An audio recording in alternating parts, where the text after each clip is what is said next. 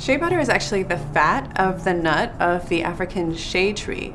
It's really rich in vitamins A and E and fatty acids, so it does make an excellent skin moisturizer. It's almost solid at room temperature but melts right at skin temperature, which means it absorbs really nicely into the skin as a great texture for extra dry skin.